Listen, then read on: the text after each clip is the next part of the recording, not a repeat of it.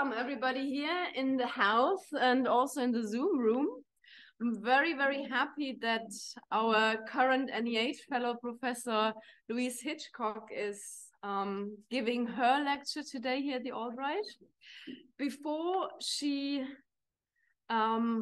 starts her lecture, I'm happy to say a few words about her. It's really incredible always to prepare these little introductions because you learn so much about the researcher, but also about the character.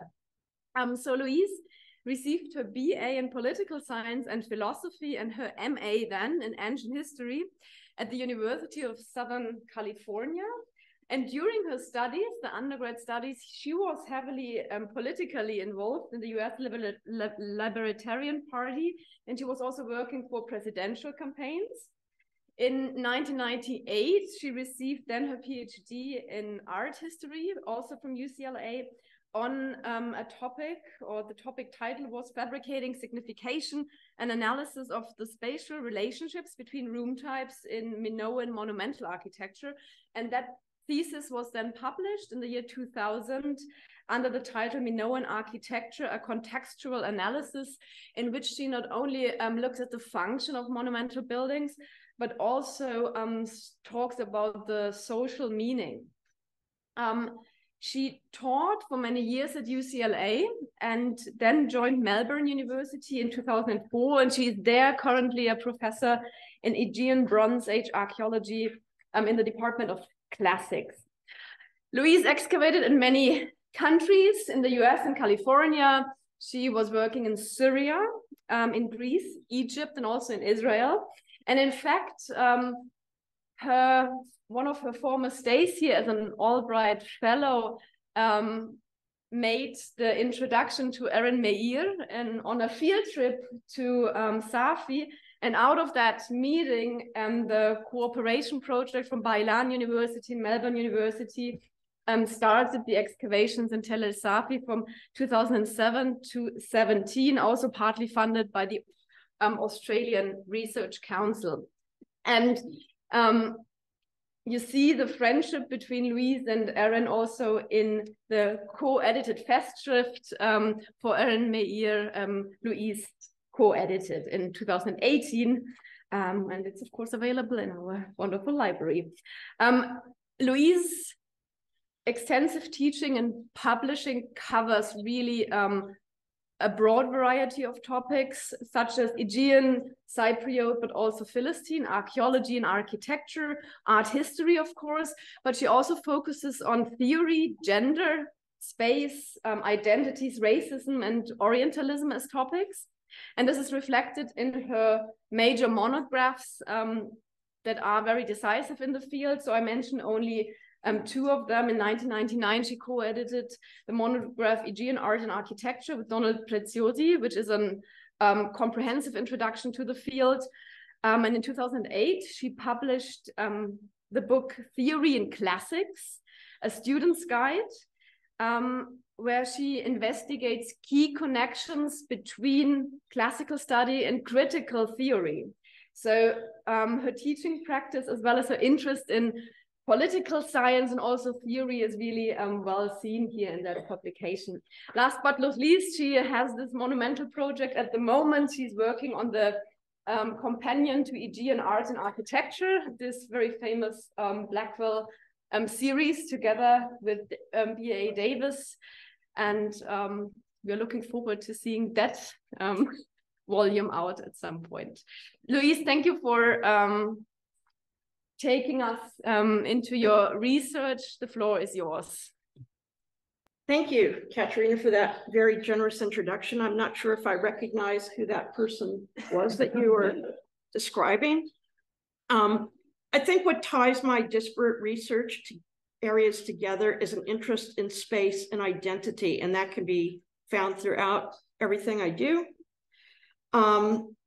The topic of my research project here, I actually finished when I was here in July, and it's going to be published any day now.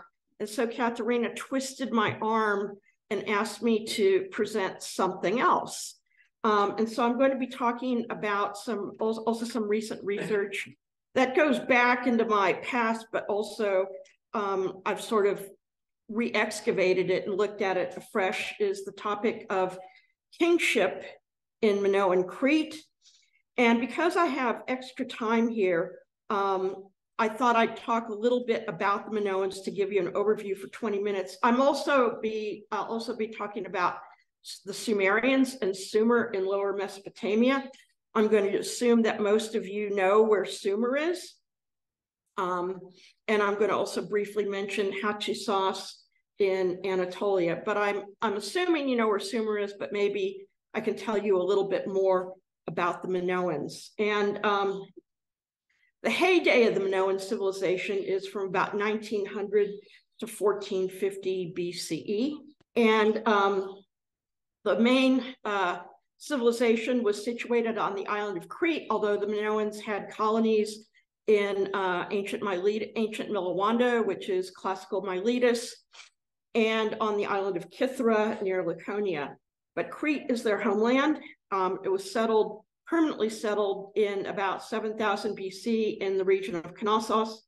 The island is one of the 3 or 4 largest islands in the Mediterranean, depending on how far you look westward for the Mediterranean. It's a bit smaller than Cyprus, Corfu, and Sicily, although it looks quite big.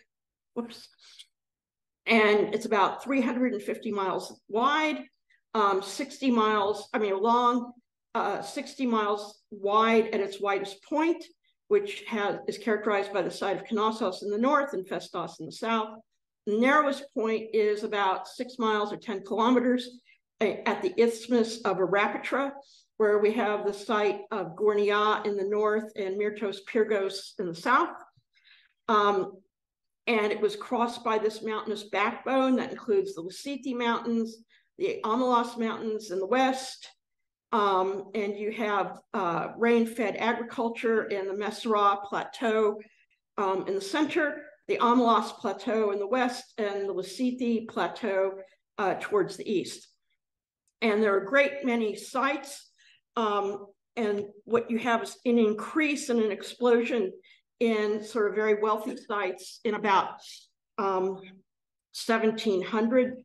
But the ones I'm mainly going to be talking about today are circled here on the plan: Festos in the south, Tilissos, Knossos, and Malia in north central Crete, Gornia on the Bay of Mirabello in east Crete, Pyrgos Myrtos to the south of that, the Minoan palace at Katazzakro in the far east of Crete, and the town of Palais-Castro just north of it.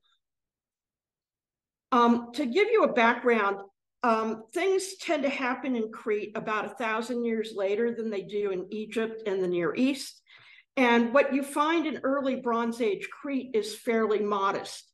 The main monumental architecture we get in this era are in the form of communal tombs.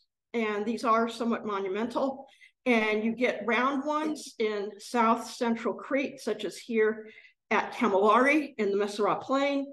And then in eastern Crete, in the region of Maklos and Gornia, you get rectangular house-shaped tombs. And again, these were communal. The body of the person would be placed in the front. Then after it decayed, the bones would be swept to the back, and the skulls would be piled up separately. And what happens in the early Bronze Age is you start to get exotic imports coming from the east. Various items, various types of imported beads, such as amethyst and carnelian, gold objects, and ivory objects. And these are discussed in a 2008 AJ article by Cynthia Colburn, who was actually one of my classmates at UCLA. And she also talks about how within these exotic offerings that you get in tombs, you get certain other items that set the occupants or the owners of these items apart as special, such as diadems, such as this gold diadem you see here, and things like mace heads. So you have the sort of beginnings of social authority, and ivory seals. And of course, ivory and gold were both imports. But again, the imports are not on the scale that you start to get in the period of the Minoan palaces. You also have decorated pottery in this era used for drinking and pouring ceremonies. And the styles, the distinction in different pottery styles indicates a lack of social cohesion. And this, you can see this with the Vasiliki ware, named for the eastern Crete site of Vasiliki. On the left, where you have this mottled appearance, which is created by placing burning embers against the pot, light on dark ware, and red on buff Ios Anufrius ware. So you have a lack of social cohesion. And this is also further indicated by the fact that you get round tombs in the south and rectangular tombs, house tombs in the east. Now, in 1900, something special happens. The Minoans acquire a new ship technology, that is the deep-hulled ship with mast, which helps them to shrink maritime space and come more within the Near Eastern sphere of influence. And we know that they're traveling around the Near East. We have Minoan-style frescoes in Egypt, at Avaris, at Al-Alaq, in southern Turkey, in Katna in Syria, at Tel Kabri, famously excavated by Eric Klein and Asaf Yasser Landau, and even at Mari. And Minoan or Cretans, we don't really know what they called themselves. Cretans are mentioned in the Mari archives 36 or 37 times. We do know what others called them. They're referred to as Keftiu in Egypt, Kaftor in the Bible, and Kaptaru in Akkadian texts. Now, at this time, again, with this shrinking of maritime space, everything changes. Monumental architecture appears not quite out of nowhere, but it becomes much more expansive in the form of several palaces or buildings called palaces built around various parts of Crete. The first wheel-made pottery and an early form of writing that is undeciphered, known as Cretan hieroglyphic. And we also don't know any of the other later Minoan writing systems either. But it's important to note that these things occur in Crete about 1,000 years later than they occur again in Mesopotamia or in Egypt. So it's only at this time that Crete becomes fully a member of what I like to call Club East Med. And we don't have a good record of what the first palaces looked like because they were rebuilt or remodeled. But we do know that they all had public west courts with causeways or walkways where people could walk in a procession. There was probably dancing going on. There were pits to plant sacred trees at Festos and at Malia. At Festos and Knossos, and the ones at Malia here on the bottom were actually above ground granaries. And so we know that there were rituals connected with some sort of public facing ceremony, and that you had this indented west facade, which continues on in the next era. The indented facade would have given it a play of light and shade, and it's been suggested that this was influenced by Egyptian architecture, such as you see at Mastabaz, or Sumerian architecture. And you have behind these indented facades, combs of long, narrow storage magazines, and it's thought that there's some kind of redistributive economy going on. Now, the characteristics of the New Palace period, which it says 1750 here, might be closer to 1700. All of our dating is relative, based on pottery style and stratigraphy. The only hard date we have, which is still disputed, is the eruption of the island of Thera, which probably happened around 1614, depending on whose chronology you accept. But in 1700, in the transition from Middle Minoan III to Late Minoan 1A, you have, it seems that you had an earthquake on Crete, and after this earthquake, there was a rebuilding and remodeling, plus additional monumental buildings were constructed, some in the style of the palaces, and many others in the style, palatial style villas, up to at least 29 of these. You have new pottery styles occurring at this time. The linear A writing system, also undeciphered, occurs. Sealing practices expand, pictorial art spreads, and there's a greater acquisition of prestige goods. And the pictorial art, which expands, you don't really have much, you have art, but you don't have much pictorial art in the First Palace period. And it takes mainly the form of fresco paintings, such as this one you see from the island of Thera on the island of Akrotiri. Crete heavily influenced the Cycladic islands around it, as well as the Greek mainland, and on seals and seal impressions, as you see here. And the new styles of decorated pottery include floral and marine motifs. And these characterize the period, the era known as late Minoan 1A to late Minoan 1B. Again, this is the high point of Minoan civilization. And the vast majority of this pottery was for drinking and pouring vessels. And this sort of decorated pottery pretty much only represents about 5% of the assemblage. And when you go to the museum, all you see are the decorated pots. But if you work at a site, you realize that this is only represents about 5%. And you have the linear A, greater use of the linear A record keeping system. And it was used for what I like to call the ideology of the Minoan deep state. And that, by what I mean by that, is the bureaucratic state. And Minoan linear A spread overseas. It was borrowed later by the Mycenaeans to write their own form of early Greek, and that script is referred to as linear B. So the script and the languages are different. The Mycenaeans borrow the Minoan script, but they adapt it to their own language, which is an early form of Greek. It's also borrowed by the Cypriots, and they write in a language called Cypro-Minoan, which remains undeciphered. And the reason it remains undeciphered is because there isn't enough of it.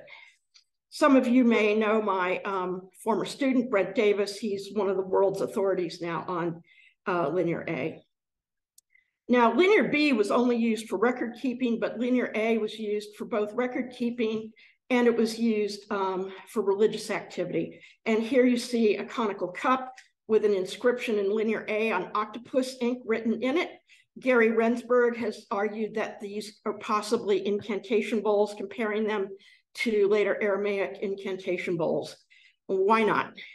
And here you see a gold hairpin with a long, lengthy linear A inscription on it.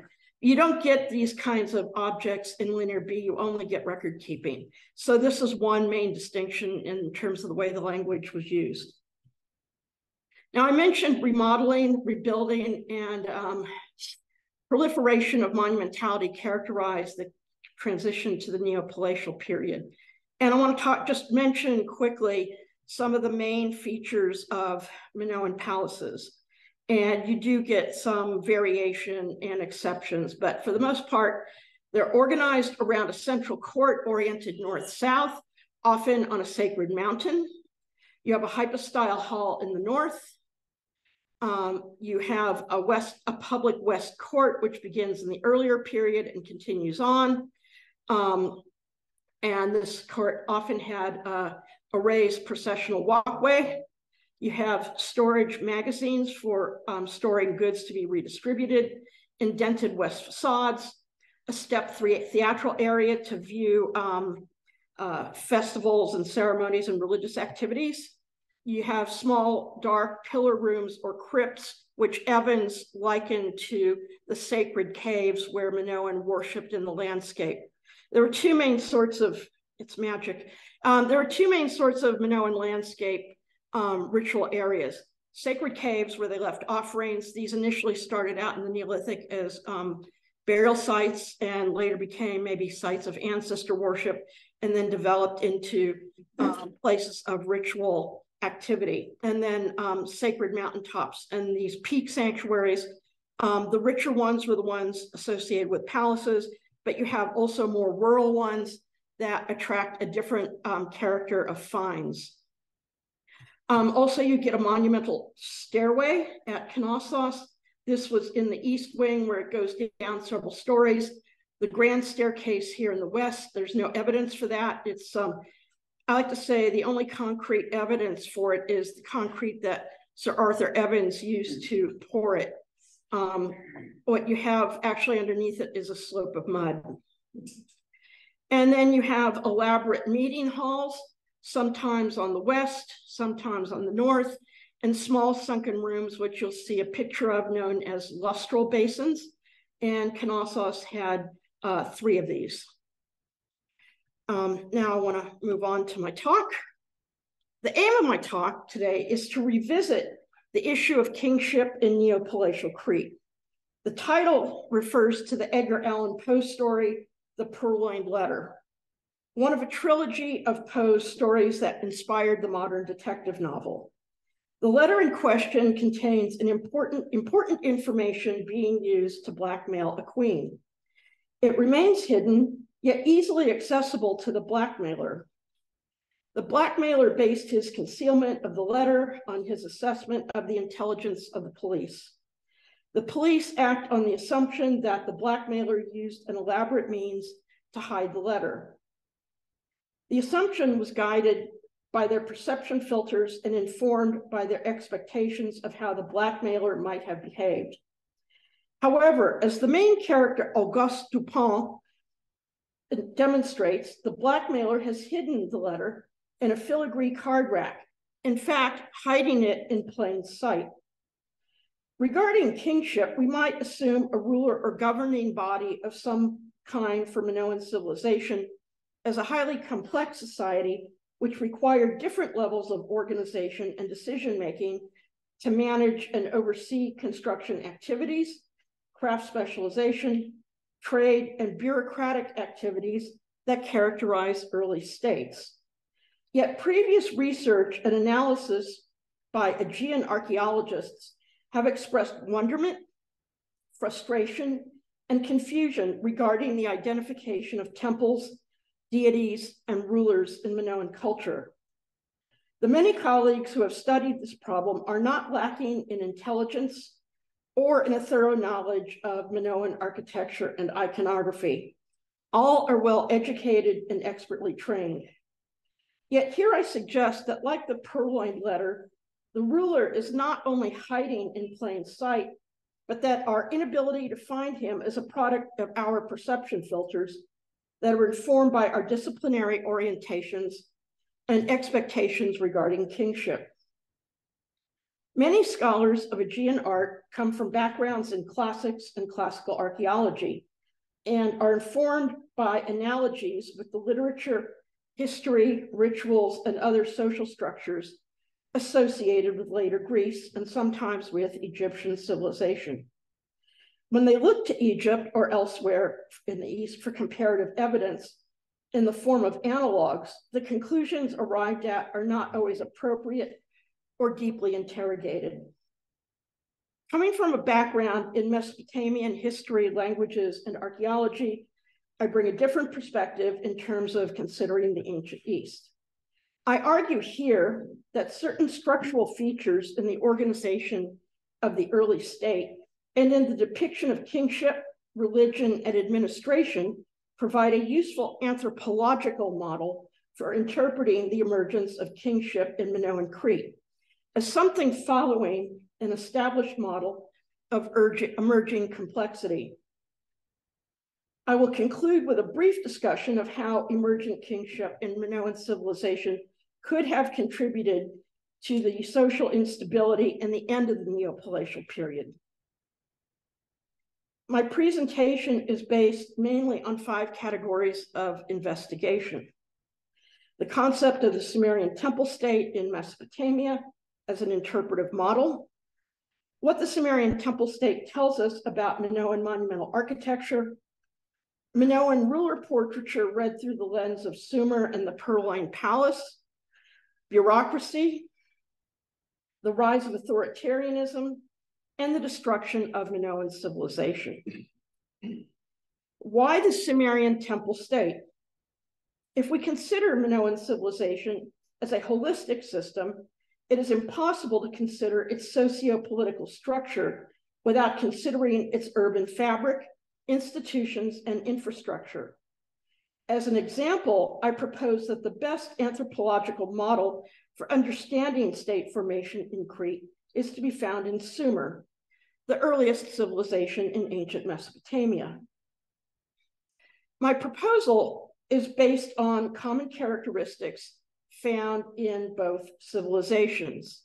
They are relatively pristine civilizations. And what I mean by this is that they're not in complete isolation, but they aren't influenced heavily in their development by other advanced cultures. So they developed within their own cultural and geographic milieu, although they were engaged with the outside world through an early period. Both are characterized by a redistributive staple wealth finance economy based on domesticated agropastoralism. Both independently developed a unique language and writing system. Despite lacking in exotic materials, they were master craftspeople possessing skill in turning metals and other exotic consumables such as ivory, gemstones, and other semi-precious stones into sought-after prestige goods. Both possess bureaucratic administration, but initially without the institution of kingship. They were complex enough to promote social distancing and social differentiation. The social organization, they also possess the social organization needed to undertake works of large monumental buildings. There are also significant environmental differences. One is the practice of irrigation agriculture in Sumer, in contrast to rain-fed agriculture in Crete, the greater availability of stone and wood as building materials in Crete, and Sumer was a riverine culture, while Crete was a maritime one. Monumental architecture in the Purloined Temple. We might begin by looking at the architecture. The early Sumerian state was a temple state characterized by monumental temples, combining storage and administrative activities. They might have multiple shrines as well as other temples within the same city-state. However, the ideology of a tutelary deity in each city was dominant. They were administered by a bureaucratic class of scribes and priests, with a priest king or lord at the top of the hierarchy. This system is evident for approximately 400 years until around 2900 BCE, when we have evidence for palaces and kings. At this time, there was an expansion of features and institutions associated with complexity, more writing, royal inscriptions, an increase of standardized measures for rationing, and accounts of war with different rulers competing for dominance. Similarly, the first palace period in Crete is characterized by monumental buildings, combined storage and administrative activities, multiple shrine spaces, and public courts for social networking and the context of ceremonial activity, likely connected to various rites of transition. Furthermore, they were administered by a bureaucratic elite. Archaeologists studying the Minoans have noted an absence of built temples on Crete, but have felt comfortable identifying religious spaces situated in the landscape or in small rooms of larger buildings. They've also felt comfortable in identifying large buildings organized around courts as palaces or court complexes, while remarking with wonderment on the absence of kings and the absence of temples. In my 1998 PhD and in subsequent work, I argued that most of the Minoan palaces were in fact temples, each with a different ritual and economic focus, which I will summarize here. The ritual focus could be determined by distinctions in the distribution and spatial syntax of various architectural features. In brief, Catazakro was focused on a maritime or water deity, like Poseidon or Enki, based on its unique water features and siting on the east coast of Crete, which put it in close connection with the Near East. Festos symbolized a sacred journey in the landscape based on numerous lustral basins, particularly in the southwest wing, which composed of a series of corridors and anterooms dedicated to accessing the basins. And really, they had no other purpose. Gornia was linked to trade and rituals associated with the prominent Badal situated in the West Court. And there are also cupules in front of it for leaving offerings. Knossos, I've argued, is linked to a weather deity based on the amount of bull imagery, which had a continuous association with weather deities in Mesopotamia and in later Greece, and its orientation on Mount Euctos, which maintained a close association with Zeus. And some have argued that the profile of Mount Euctos actually represents the face of Zeus. Malia was dedicated primarily to manufacture and redistribution based on the amount of space given over to these activities, but it is difficult to say more. However, it is possible to suggest factional competition with Knossos based on an argument by the Haligers that bull sacrifice represented an anti-Knossian ideology. The suggestion for different economic activity can be linked to different localized ritual activities that can be linked to different localized ritual activities rests on, but is not limited to 3 categories of evidence for trade and manufacture in different locations. While I regard these as sufficient to prove my point, I'm sure it is possible to argue for additional ones. These categories include the finds of ivory tusks and copper ingots at Catazacro, reinforcing the idea of trade and trade with the East.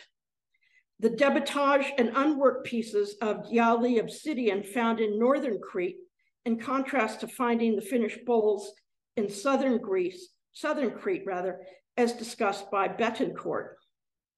And evidence by Peter Day's petrographic analysis of oval-mouthed amphoras and other transport shapes such as pithoi and pithoid jars.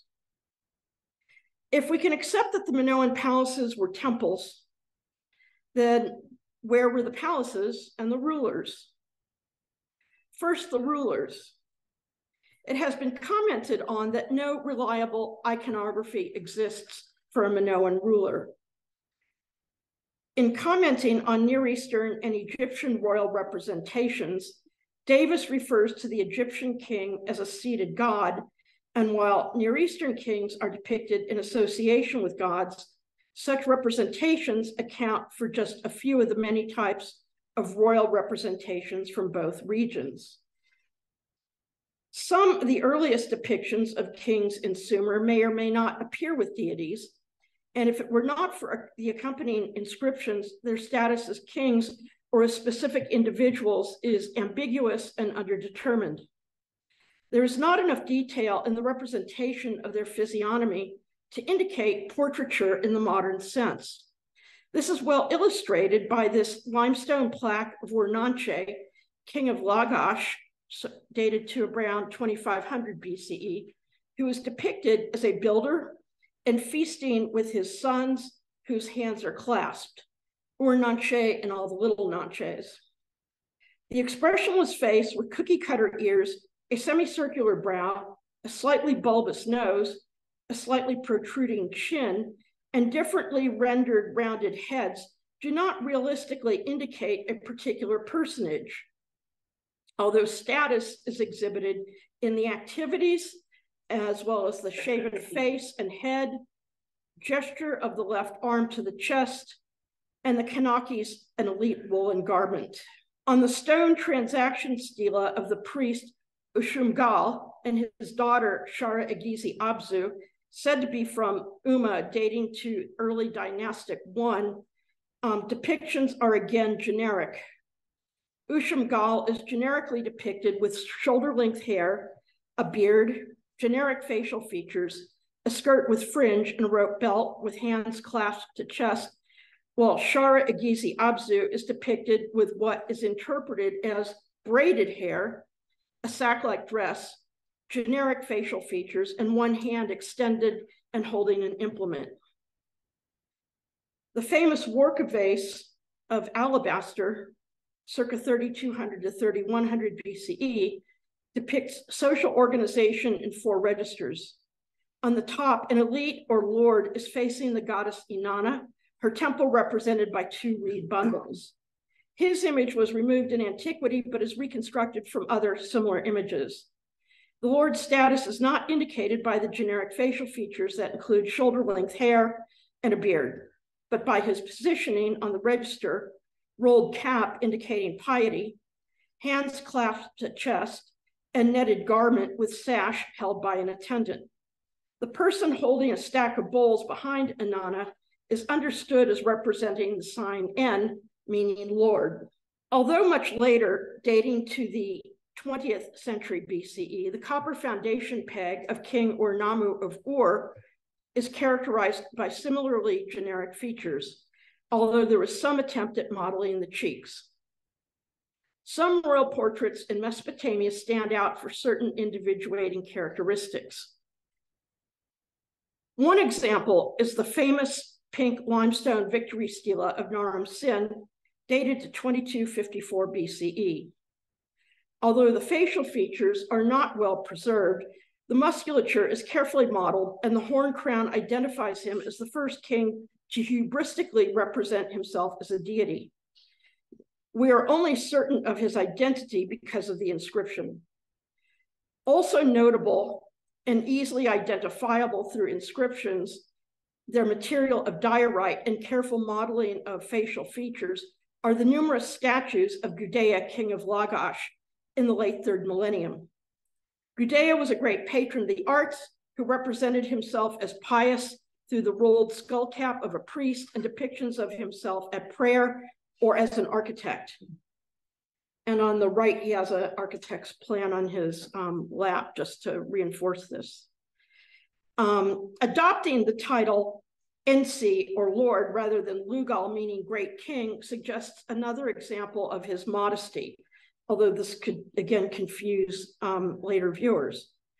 The stocky, corpulent face and muscular body are individuating features, easily recognizable and regarded as unparalleled for their realism at the time. Yet the unibrow continues a schematized and unrealistic feature. Like Egyptian statues, Sumerian sculptures were ritualistically imbued with life and intended to perpetually transmit their messages, which in Gudea's case included the inscription, "It offers prayers."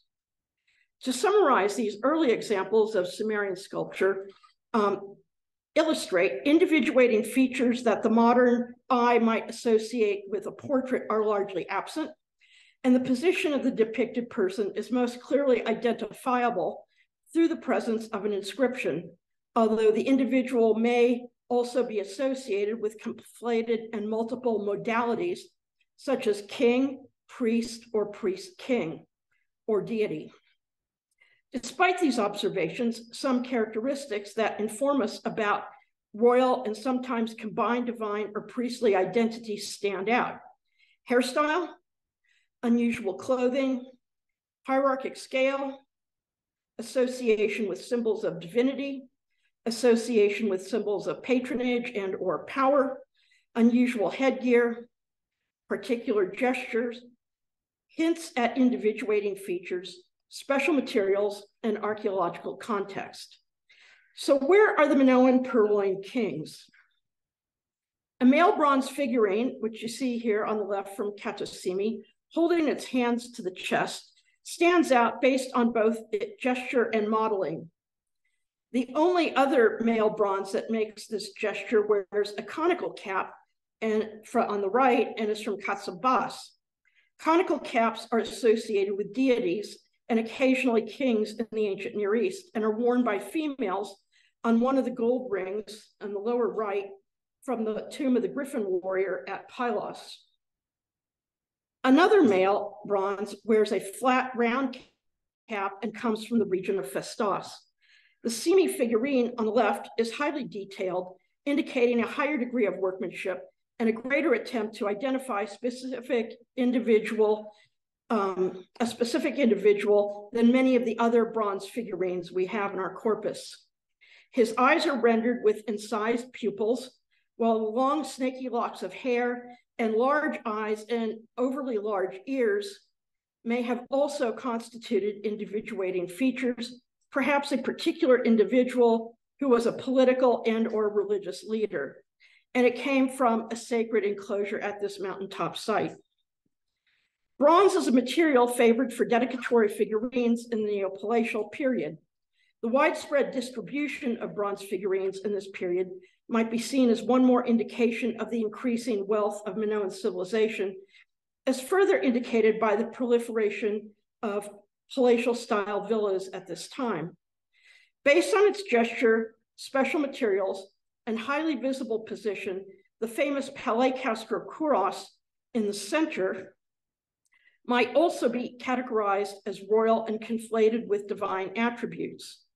A similar proposal might be made for the famous seal from Hanya at the bottom center, one depicting a man standing atop horns of consecration and flanked by fantastic mythical animals, a winged goat and Minoan genius, as well as the famous master impression depicting a male in hierarchic scale and holding a staff or scepter, the symbol of royalty as argued by Tom Palaima.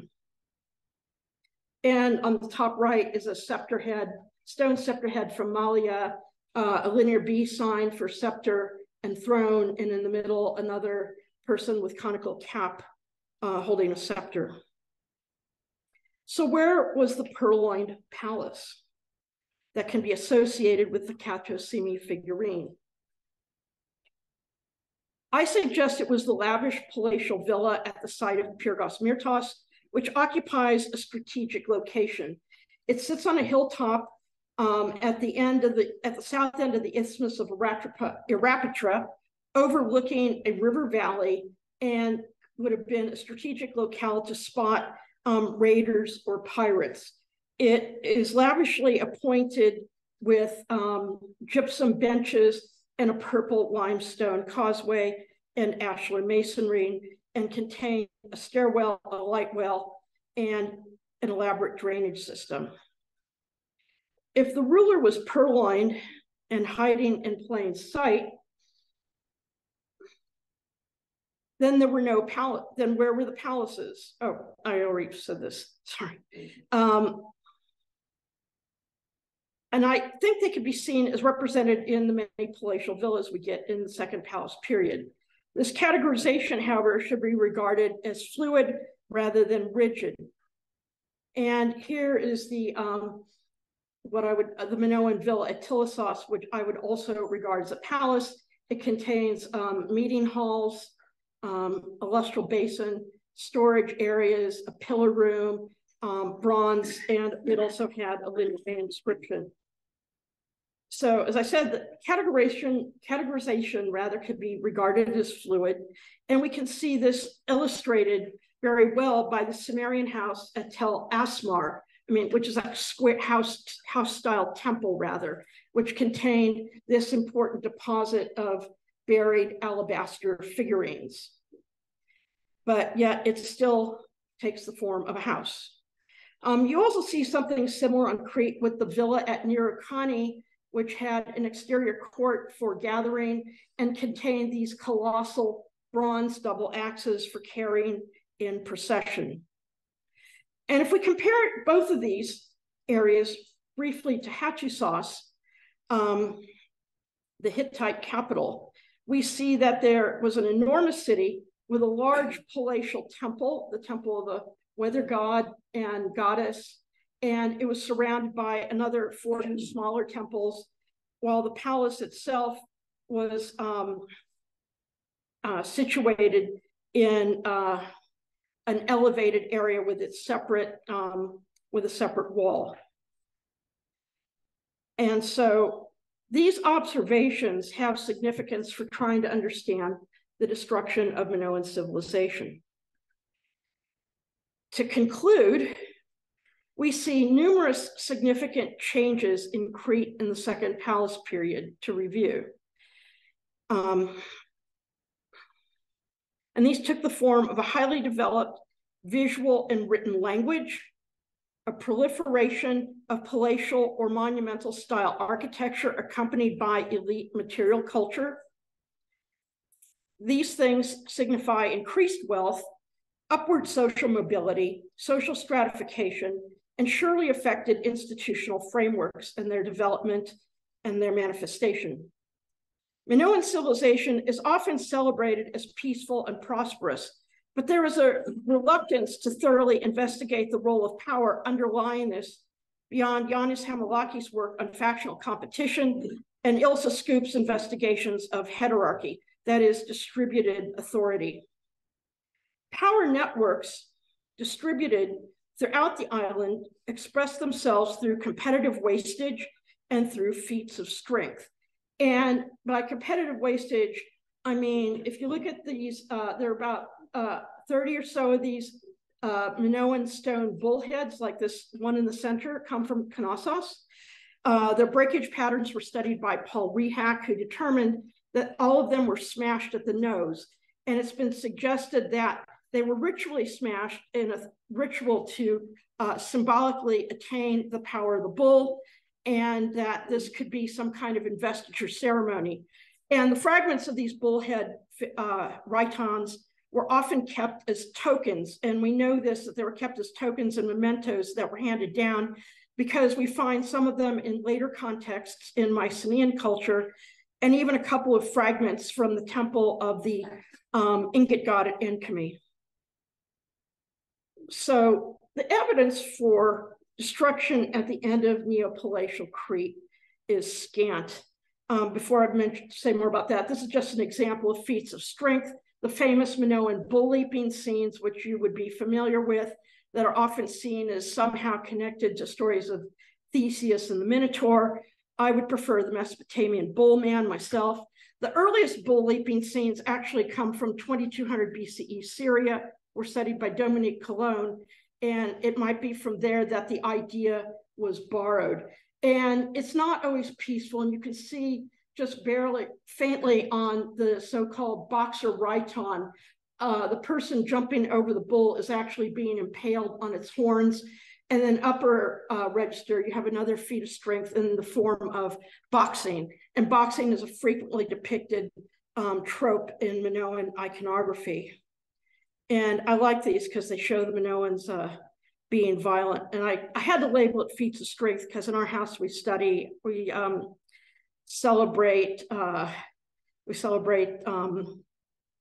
is it? The one from Seinfeld. Festivus, yeah, we celebrate Festivus. We have a Festivus pole, so we have our feats of strength. So the evidence for destruction at the end of Minoan Crete is scant and not satisfying, but a few remarks and observations can be made. Archaeomagnetic sampling of burnt mud brick structures in LM1B Crete, this is at the end of Minoan civilization, indicate that destructions occurred across the island at different times, earlier in north central Crete and later in the east at Pelecastro and at Catazacro. These events might represent a protracted struggle which contributed to displacement, anxiety, and trauma occurring across the island as its ethnic character changed from Minoan to Greek, or as Metaxiatsipopoulou says, Mycenaean. I'm aware of just one example of violence directed toward the Minoan population, and this takes the form of a disarticulated skull of a young woman bearing a hole suggesting death by a blow to the head with a sharp object that was found in building B1 at Maklos, a ceremonial building. And this building was first damaged by earthquake and then purposely desecrated by breaking the ashlar stone. And this happens at a few sites in Crete, this breakage of the stone rather.